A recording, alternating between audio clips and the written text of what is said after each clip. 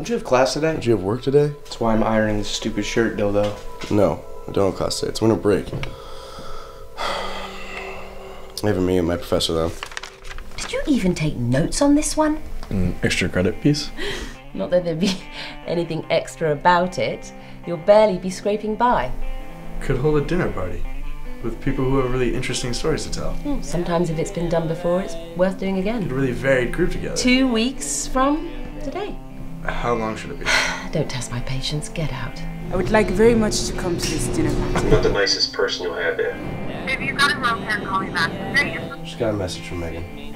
Yikes. Because I haven't been able to reach you. Here's 2 stories for dinner. Hey, so who's going next? He asks if I say his house is dirty. I say es posible. I blacked out at the accident scene and woke up in the hospital. And Gretchen beat my mom to it.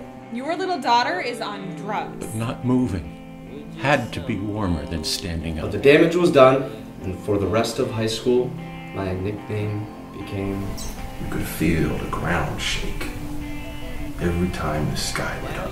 I had never been on a plane before. Even when I went to school, which seemed so far from camp.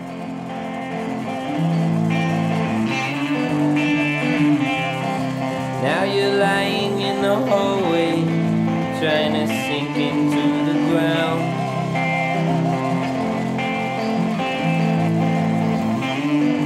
Telling stories to a screen, making signals of yourself.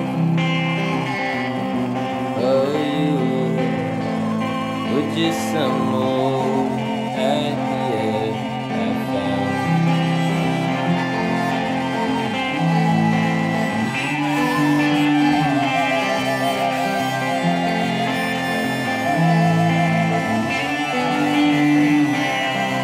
Now you're diving to the depths of the rubble of a storm.